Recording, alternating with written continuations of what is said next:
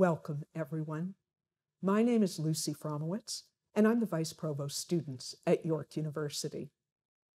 As this meeting is virtual, and we are not all gathered in the same space, I recognize that this land acknowledgement may not be for the territory that you are currently on. We ask, if this is the case, you take the responsibility to acknowledge the traditional territory you are on and the current treaty holders. As a member of the York University community, I recognize that many Indigenous nations have long-standing relationships with the territories upon which York University campuses are located that precede the establishment of York University. York University acknowledges its presence on the traditional territory of many Indigenous nations. The area known as Takaronto has been caretaken by the Anishinaabe Nation, the Haudenosaunee Confederacy, and the Huron-Wendat. It is now home to many First Nation, Inuit, and Métis communities. We acknowledge the current treaty holders, the Mississaugas of the Credit First Nation. This territory is subject of the Dish with One Spoon Wampum Belt Covenant, an agreement to peaceably share and care for the Great Lakes region. Thank you for joining us as we acknowledge the National Day of Remembrance and Action on Violence Against Women. December 6th was declared by Canada's Parliament as the National Day of Remembrance and Action on Violence Against Women, following the murder of 14 women at l'École Polytechnique de Montréal on December 6, 1989. We are gathered virtually today to reflect upon this tragedy and to remember the 14 victims, while also recognizing that this systemic issue continues to impact our society. In remembering the violence of this day in 1989, we must also reflect on the continuous violence affecting women until this day. This includes our Indigenous communities, trans communities, as well as other marginalized groups affected by continued colonization, oppression, and patriarchy. We recognize that our audience are people with lives, histories, and struggles that we are not privy to and are not always aware of. Therefore, we want to take a moment to provide a content warning for all participants that this memorial will contain material on sexual violence, disclosures, as well as other topics that may invoke strong emotions. If you feel activated or overwhelmed by the event, we encourage you to prioritize what you need in the moment. If you need to take a break, please do so. We also recognize that there may be younger children in your surrounding area, and we encourage you to use headphones if they are available to you. If you require support, please contact the Center for Sexual Violence Response, Support, and Education, or any of the resources listed in our support slide. I would now like to call upon Amy Desjardins, who is the knowledge keeper at the Center for Indigenous Student Services, to provide remarks. Bonjour and greetings. On behalf of the Center for Indigenous Student Services, staff and students, I bring you some words of comfort on this National Day of Remembrance and Action on Violence Against Women. It's really important in our communities when we're talking about the safety and protection of women, because in our communities, women are life givers. They're the conduits that bring new life into the world and guide our young from infancy and do all of that teaching. And so it's really important for us to ensure that that our women are upheld and respected and cared for. And so I want to bring some words of comfort and healing to the families and the loved ones of those that lost their lives on this day. And in solidarity, I am letting you know that our hearts are with you, that our minds are one when it comes to the protection and care and action that we need to take to ensure our spaces of learning are safe, and that you know that those of us in community continue to love and support you and your families, and know that this day is so important to share those memories and those moments that we had with your loved ones while they were here. May we continue to celebrate their lives in this way so that their stories and their wisdom can be shared with everyone. So it's so important. Thank you so much for your work every single year to make sure this day happens. Chimiigwech, all my relations.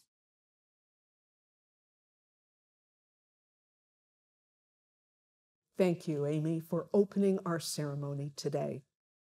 Today's ceremony is held with the support of President and Vice Chancellor Rhonda Lenton. I would like to welcome the President to provide important remarks.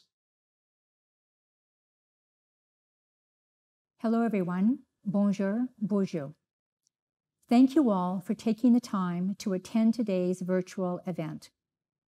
Each year on December 6th, York University joins communities across the country in commemorating the 14 young women whose lives were taken at École Polytechnique in Montreal on December 6, 1989, in an act of gender-based violence. Today, we remember these 14 women, in addition to all the other women whose lives have been lost in the face of violence and discrimination based on gender and gender identity. Gender-based violence has long been a pervasive issue, both in Canada and around the world. But there has been an alarming increase in the number of incidences reported since the onset of the pandemic. Here in Ontario, femicide, the killing of females primarily by men, has increased by more than 84% in the first half of 2021 alone. Several factors have contributed to this increase, including job loss, families at home for long hours, the disproportionate number of women who have left the workforce during the pandemic, increasing their economic insecurity and trapping some women in living situations with potentially abusive partners. It is also important to acknowledge how the intersection of gender and race, sexuality, and socioeconomic status is a complicating factor in understanding the risk and the impact of gender-based violence. Indigenous women, for example, make up 12% of all of Canada's femicide victims, despite being only 5% of Canada's overall population. Similarly, LGBTQ+ community members, including transgender women, represent a disproportionate percentage of victims of gender-based violence. As a sociologist who was hopeful that these issues were being taken up back in the 1980s, it can be very discouraging that we are still here today grappling with gender-based violence. It is nevertheless essential that we continue to work on eradicating gender-based violence, not just in Canada, but internationally, through our teaching, our research, and our advocacy. Today, I also want to emphasize that York University is here for you. Our Center for Sexual Violence Response, Support, and Education provides survivors with direct access to supports and also works to educate the community about sexual violence, respond to all forms of sexual violence with care and support, and empower survivors. Thank you once again for attending today's virtual event. I would now like to invite you to join us as we observe a moment of silence in memory of the 14 women whose lives were taken at École Polytechnique 32 years ago today. Thank you. Merci. Miigwech.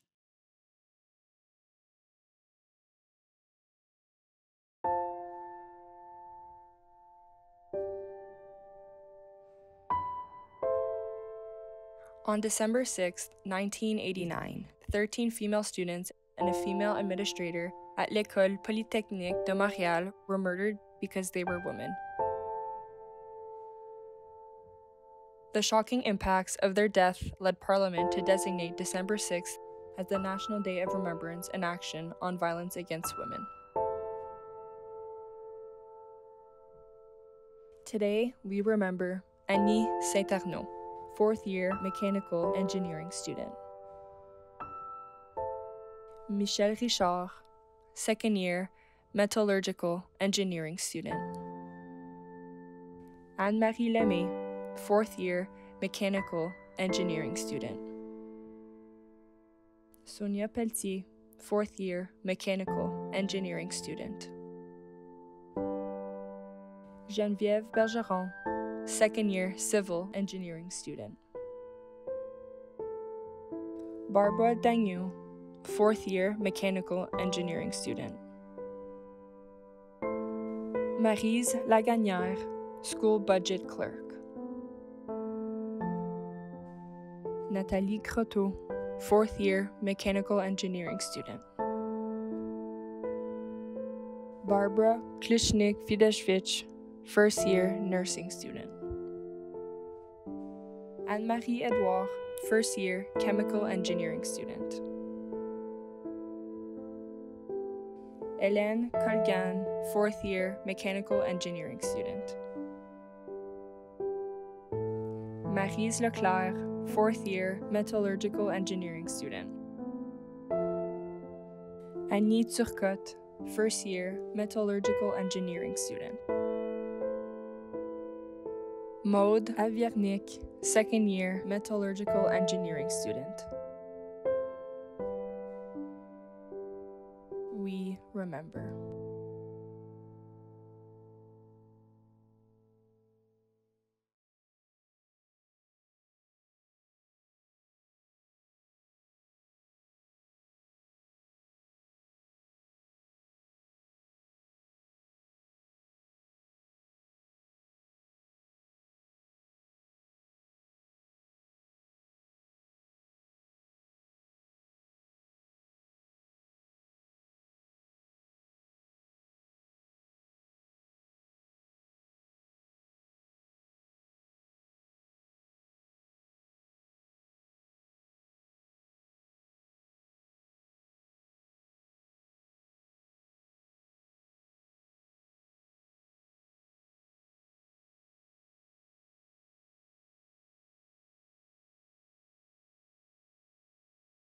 Thank you, President Lenton, and those from the Lausanne School of Engineering who created the moving rose animation for their continued presence and support.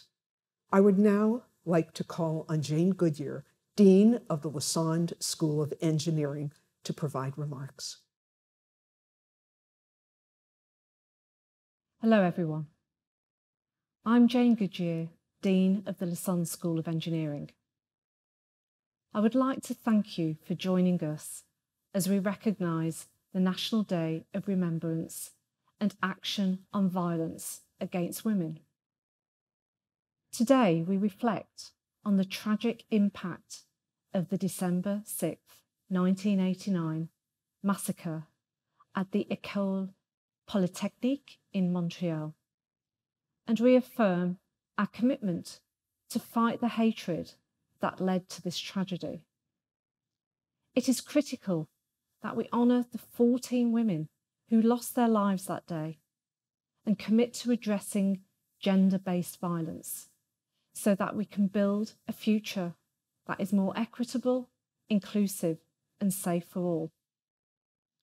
For me and many of our students, this day will feel especially personal. After all, this is devastating and senseless act took place at an engineering school, a post-secondary institution where these young women were pursuing a higher education. There, they should have been safe and empowered to learn and reach their full potential, but instead, their lives were cut brutally short. Equity, diversity and inclusion are at the heart of our Lausanne School of Engineering. That's why today is a critical time for us to remember those who have experienced gender-based violence and whose lives have been lost to it. It's also a time for us to take action.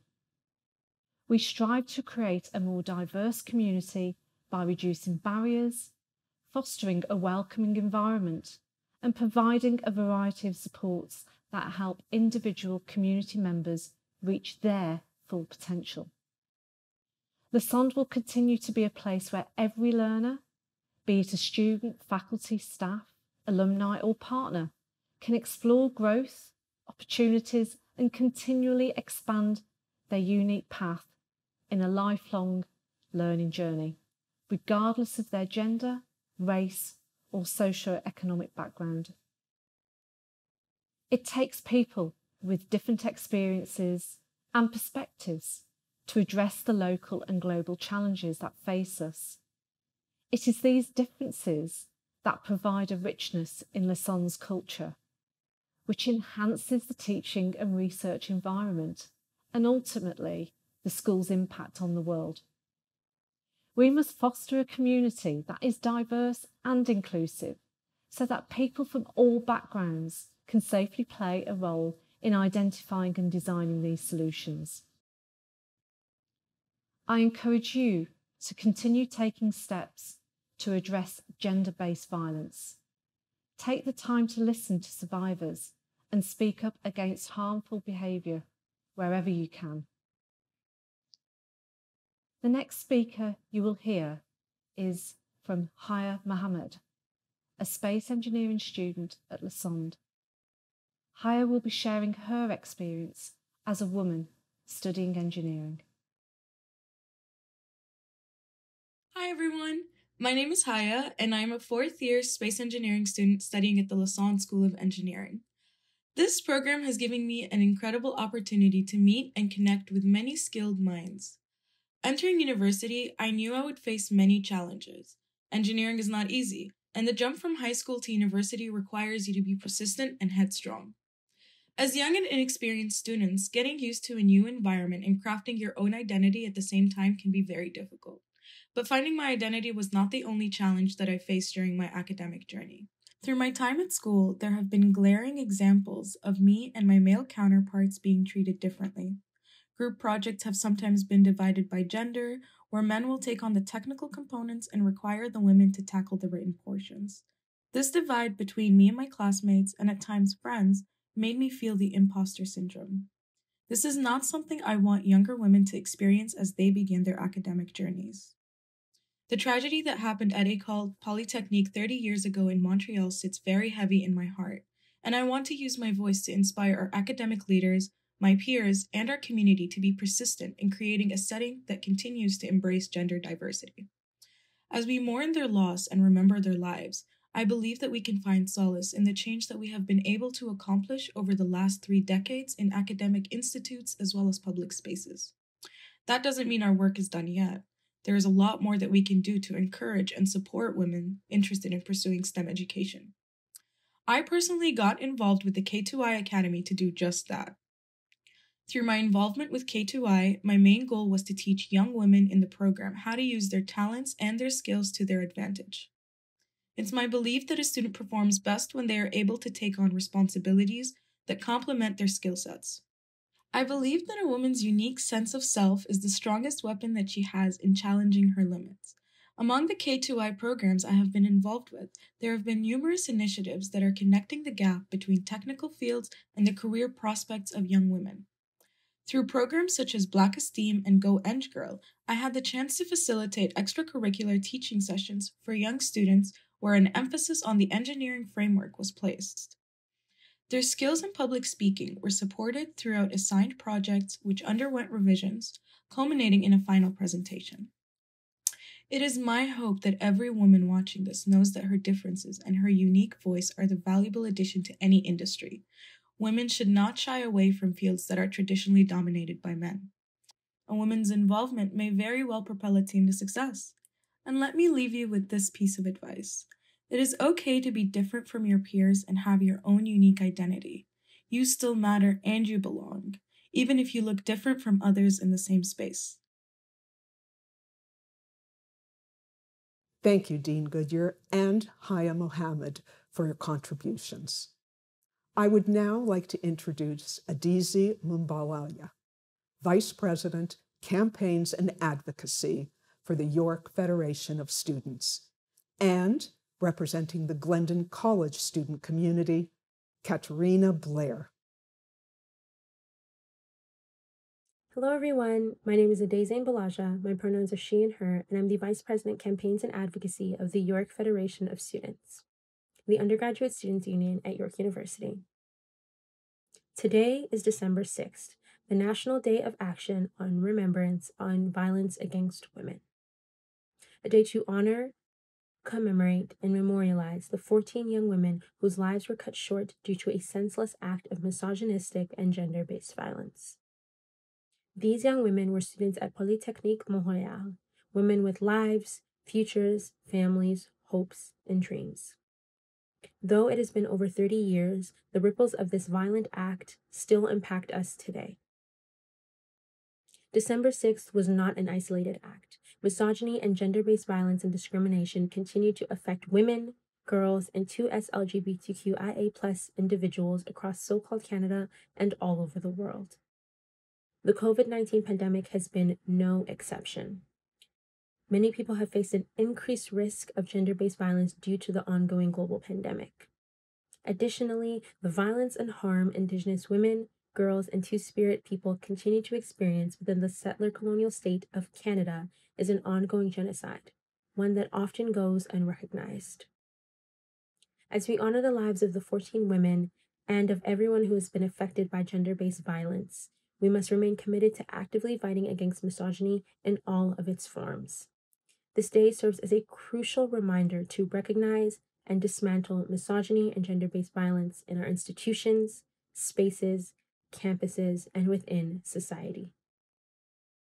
Geneviève Bergeron, Hélène Kogan, Nathalie Coteau, Barbara Dagnol, Anne-Marie Edward, Maude Havernick, Maurice Lajanier, Maurice Leclerc, Anne-Marie Lemay, Sonia Pelletier, Michelle Hichard, Annie St. Arnaud, Annie Tukot, and Barbara Klesnik-Widajawicz, and the names of those we may never know. Today we mourn your loss and renew our commitment to the fight against gender-based oppression in all of its forms. 1 in 5 women will experience sexual assault while attending a post-secondary institution. The risk of experiencing sexual assault is greater for individuals who are directly impacted by intersecting systems of oppression linked to their identities. Indigenous women are 3 times more likely to experience violence than non-Indigenous women. 1 in 5 transgender, genderqueer, and non-conforming students have experienced sexual assault. Women with disabilities are 3 times more likely as women without disabilities to experience sexual assault. We know these numbers don't accurately represent the number of victims affected, as it only takes into consideration the numbers of reports. The system was not built for survivors, and as long as these systematic barriers exist, these numbers will never truly represent the reality of gender-based violence. Today, it's important to not only recognize those who have survived, but those who have gone missing or lost their lives due to gender-based violence. Hello, bonjour. My name is Katrina Blair. My journey with gender-based violence activism started in 2018 as a volunteer for the Center of Sexual Violence Support and Education here at York. A few years later, I am honored to say that I have been their work study student for the past year and a half. I am also proud to say I am this year's lead coordinator for the Glennon Women Insurance Center. My journey with activism might have started a few years ago, but my experience with it started long before my undergraduate degree.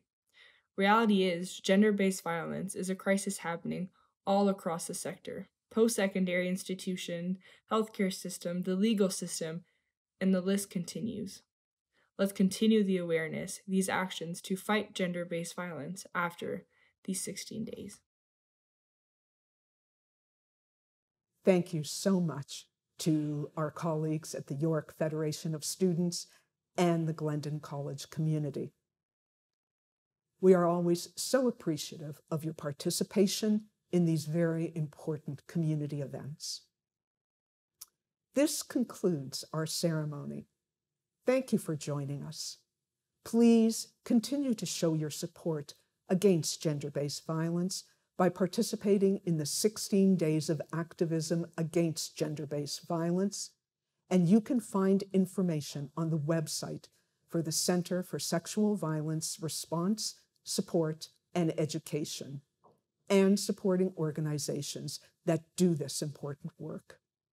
This is an issue that affects us all, and it is important that we work together to take action and ensure we provide support wherever we can. As York community members, please remember that you can always reach out for support and/or information from the center. We are here for you today and always. Thank you.